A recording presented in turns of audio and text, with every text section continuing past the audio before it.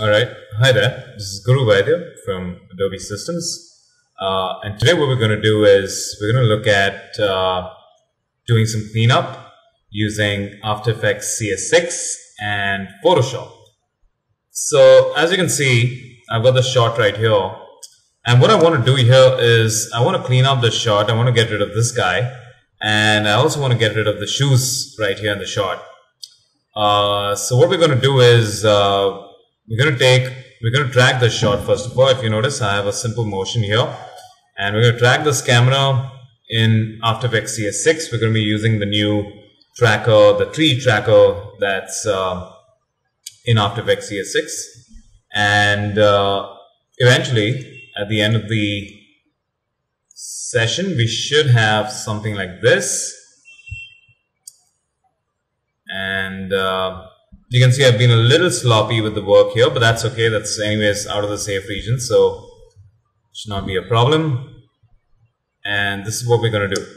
Alright, so there's a number of ways that you can do this, but I'm just going to show you how the tree tracker in After Effects can really help speed things up. So first things first, let's track the footage. So what I'm going to do is right click on the footage and I'm going to say track camera. And if you notice, we've got the 3D camera tracker now doing its job right here. And the best part is that it's a background process.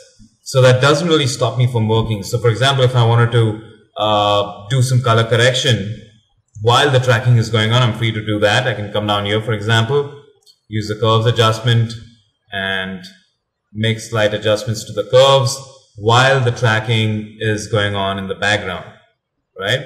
So, although that's not what I want to do right now, so I'm just going to wait until the tracking is done and we'll pick it up from there.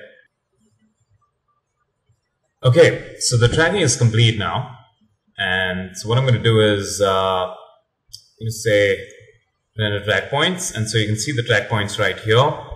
Now what I could have done, for example, if you are working with clips like this, where you've got a lot of random movement of water bodies, like for example what I have here, what you could do is you could mask out certain regions and just make a rough mask and just drag that, just to ensure that the tracker is not confused, and also it'll help, if you're short on time, it can help speed things up as well.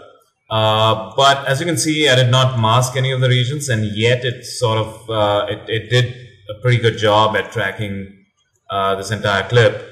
And so now that the tracking is done, what I'm going to do is I'm going to take a single frame from here, and we're going to take it into Photoshop, and then we're going to use Photoshop to clean up that particular frame. So let me just turn that off, and let's save out a single frame.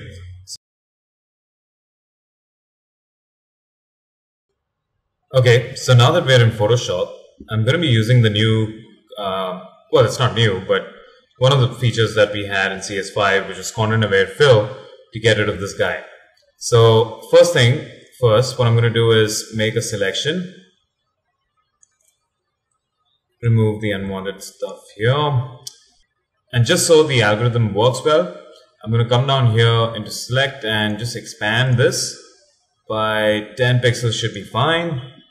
And then I'm going to say edit, fill, and ensure that content aware is selected here. And say OK, and just like magic, it's gone. I'm going to do the same for the shoes as well, and then take that into After Effects and use that in our track. Okay, so now that I'm back in After Effects, I'm going to take this clean plate, which we just cleaned in Photoshop, and I'm going to bring it here into my comp. Alright. And before I start off with the mask, what I'm going to do is I'm going to come back to our track, and I'm going to select a bunch of these points. I'm going to just come in here and select a bunch of these guys here. I'm going to right click and I'm going to say create null in camera. That creates a null right there. I'm going to rename this null as guy track null, and I'm going to do the same for the shoes as well. So I'll come back here, select a bunch of points here, and we'll right click and say create a separate null there. We'll call this shoes. Alright. Once you're done with this, come back here, just get rid of those track points. We don't need to see them anymore.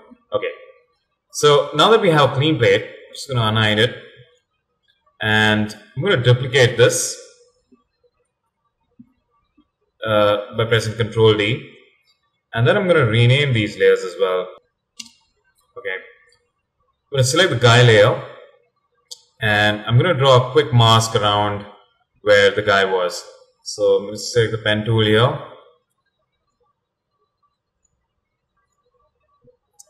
There you go. And I'm going to do the same for the shoes as well. So now that I have my mask created, the next thing I need to do is get these masks to move along with the footage. So if you notice now, we have the mask, but since it's not being tracked, it's not moving along with the footage. So what I'm going to do now is parent these masks to the respective tracking to the respective nulls that we created earlier. Turn these into 3D layers as well, since we had tracked this in 3D. And next, what I'm going to do is just parent these layers to their respective nulls. So the guy gets parented to the guy null, and the shoes gets parented to the shoes null. And so now, if I do a ramp review, so I made a few more adjustments to the mask there, and this is what I finally got. Well, I still think there's a lot of room for improvement here, but at least this should give you an idea on how you can use After Effects now really quickly, to do some cleanup work. I use the same technique on another shot, which is right here, and this was something I shot in Delhi, and if you notice in this shot, I had a colleague who was in the frame, and so I pretty much used the same technique. I took a clean plate, which is right here, and tracked the clean plate again inside in After Effects, and parented it to a null, and this is what I got finally. So you can use this technique to perform quick cleanup. It's really fast to use and really easy to use. So I hope this was useful. Thanks for watching.